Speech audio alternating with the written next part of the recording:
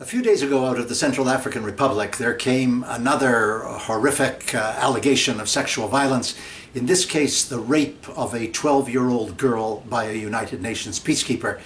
It was simply the latest in a litany of sexual violence coming out of that country, committed by peacekeepers directly and indirectly associated with the United Nations.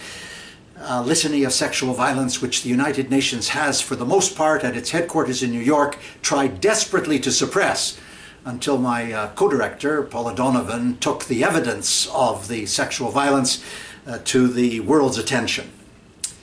Now, the Secretary-General of the United Nations seems finally to have lost patience. His mantra of zero tolerance has now been manifest after years of passivity and rhetoric in firing the senior-most official in the Central African Republic, who represents him and the UN, General Babacar Gaye.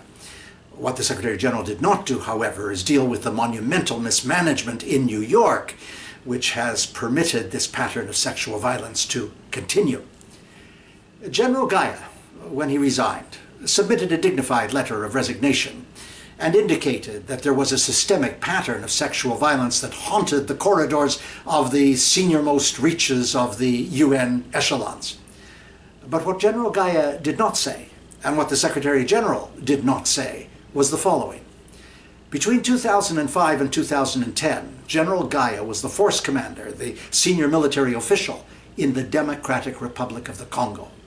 During that 5 years, the United Nations has chronicled over 200 allegations of sexual exploitation and abuse.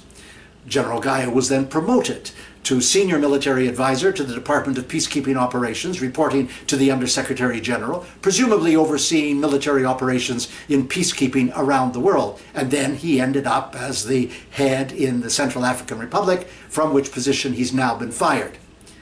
So you see, beneath that dignified letter, there was an unwritten blemish, neither acknowledged by General Gaye nor the Secretary General. Perhaps the Secretary General, who pretends to zero tolerance for sexual violence, should also embrace zero tolerance for promoting those who don't deserve to be promoted. That was last week. I'm Stephen Lewis.